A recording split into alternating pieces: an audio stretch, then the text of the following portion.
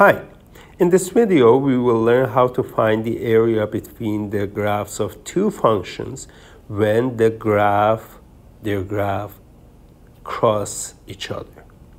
Okay, so remember that when we were working with the area between two functions, well, if two functions on the given interval, let's say from A to B, are given, so you look which one is the upper one, which one is the lower one, and then you find integral of upper one, let's say this is the upper one, this is lower one, minus lower one dx, going from A to B.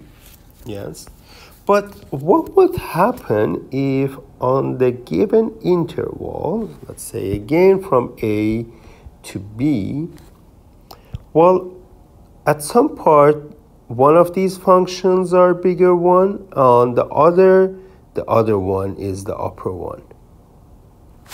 Okay, so something like this. How are you going to determine to write which one up, which one low? Well, in these cases, basically what we do is turn the interval into subintervals such that on each subinterval we have only one of these functions bigger than the other one. So in this case, let's say C, D are here. So on the first part, which is this part, you see that G is upper one and F is the lower one. So interval will go A to C of G minus F dx. For the second one, you see that F is the upper one and G is the lower one. So we will have plus integral from C to D of the upper one is F minus lower one is G. And then add to that, so this part is also done by that one.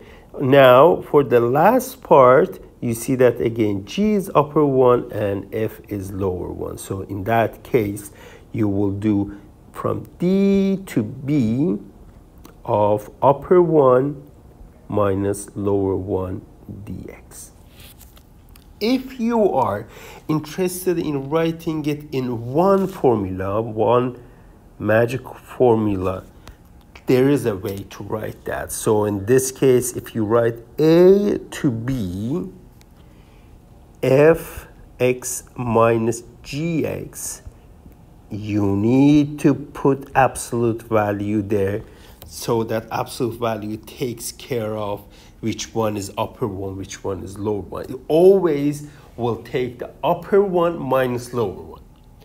But while you're computing that, you again will need to break the integral into small pieces like this and integrate each piece and add those ones. Okay? So being upper one and lower one is the key point here. And let's see this in some examples. Okay. Find the region enclosed by the given curves. Okay, so let's sketch these guys. I have this. And we have what? We have 1 over x. So 1 over x is something like this guy. Well, it has also the other side, but we won't work with that. X over 4. So x over 4 will give us something like this. This is a straight line. And it will go from 1, for if you plug in 1 in 1 over x, you get 1. So it will be somewhere here, 1. And where they will intersect is this point, and 3 will be somewhere here. So as you see, first on this part, 1 over x is the upper one, x over 4 is the lower one. When you pass this point of intersection, you have to change the order. So this will be x over 4, 1 over x. Whatever this point is, the integral is going to, the area is going to be given by this integral a 1 to 3 of absolute value of 1 over x minus x over 4 dx. But this will be written in the form 1 to b of upper 1 minus lower 1 plus b to 3 of upper 1 minus lower 1. What does that be? Well, we have to intersect these two and find the point of intersection, yes? So 1 over x equal to x over 4. From there you get x squared is equal to 4. So that means that x is either plus 2 or minus 2. Since we are working with the plus side, so we'll just take this, and that is going to be 2, and this is going to be 2. Very nice. And now we have to check evaluate the integrals. Here, 1 over x is ln x minus x over 4 is x squared over 8. Go from 1 to 2 plus, the other one is again x squared over 8 minus ln x. This is another integral, so you go from 2 to 3. Let's evaluate these ones. Ln 2 minus 2 squared over 8 minus ln 1 minus 1 squared over 8. The other one is 3 squared over 8 minus ln of 3 minus ln 2 squared over 8 minus ln 2. And as you see, well, let's simplify a little bit here. This will be 0. And here I have 4 over 8, negative 4 over 8. Here another, this will be plus 1 over 8. This will be 9 over 8. So that's those to 10 over 8. And then there is a negative 4 over 8. So it will be negative 4 plus 1 plus 3, negative 4 over, sorry, plus 9, not 3, over 8. And then here I have ln 2, negative ln 3 plus ln 2. So it will be plus ln 2 minus ln 3 plus ln 2. And we'll simplify these values. That will give me nice numbers, I believe. It will be 2 over 8, which is 1 over 8, plus, you see, if I use the properties of ln, I will get ln of 4 over 3, which is a positive number, and that will go. So the key point here was that you have to be careful. You have to break the integral into two pieces.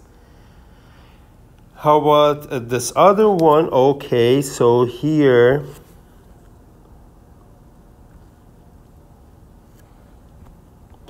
a very nice one. So this is 1 y equal to x. So this will go like that. And 1 over x. So this will be something like this. So, and it doesn't say anything else, so it means that we have to find all the bounds ourselves, all the limits. So set them equal to each other. X cubed is equal to x, and that means that x cube minus x is equal to 0. We can factor this x out, and then we have x squared minus 1. From there, well, you can solve that, yes. X minus 1, x plus 1. So we have 3 points, 0, 1, and negative 1. So here is -1, here is 0, here is 1. And the area is going to be integral of from -1 to 1, absolute value of x cubed minus x dx. So this is the fancy way of writing what is coming next. But if you want to evaluate it, you have to make it two integrals from -1 to 0. Upper one in that interval is x cubed, so x cubed minus x dx, plus integral of lower one, from 0 to 1. Upper one in this case is x, so we have this one. Then find antiderivative of this guy, x4 over 4 minus x squared over 2, go from -1, 0, plus x squared over 2 minus x4 over 4, go from 0 to 1. This will give us 0 minus 1 over 4 minus 1 over 2, plus this will give us 1 over 2 minus 1 over 4 minus 0. And this is -1 over 4. There's another, so this will be 1 over 4, and the other one is 1 over 4. So it will be 1 over 2. Note that these two guys are going to be equal areas because it's symmetric, and that's why here we are finding 1 over 4 and 1 over 4 for each part. Again, when the graphs are crossing on the interval of integration while trying to find the area between the graphs, you have to use either the absolute value formula, the fancy formula, or to evaluate that, you have to break the integral onto smaller pieces such that on each given interval, one of these functions are upper function and the other one is lower one.